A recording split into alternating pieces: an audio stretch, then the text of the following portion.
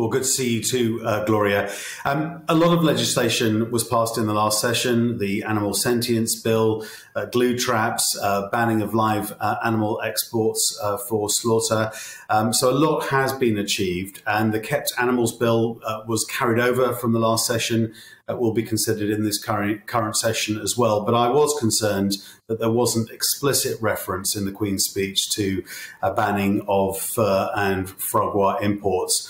Both of those products are illegal to manufacture or to create in this country. Therefore, just simply importing them from abroad is just exporting that cruelty, and I think we should be consistent and do that. So myself and other like-minded colleagues will be tabling a number of amendments to animal welfare legislation as it comes forward in the coming months to try and rectify that. It was reported that the reason that those particular policies were dropped was that Tory traditionalists complained that bans would be unconservative. Do you reckon those reports were correct?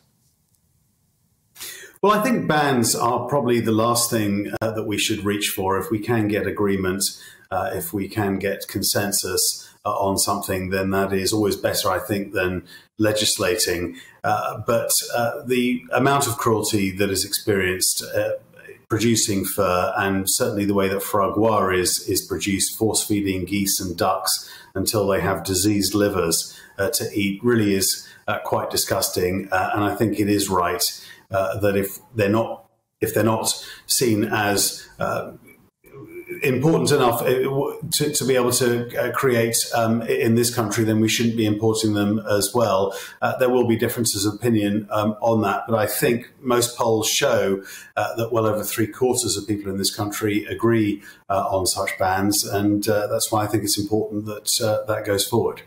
And finally, trophy hunting, another practice which many believe is a pretty sick trade, but no sign of the government backing the private members' bills brought in by John Sparrow. The government keeps saying, yeah, we'll back that, but no sign of progress on that. Are you confident that it will come?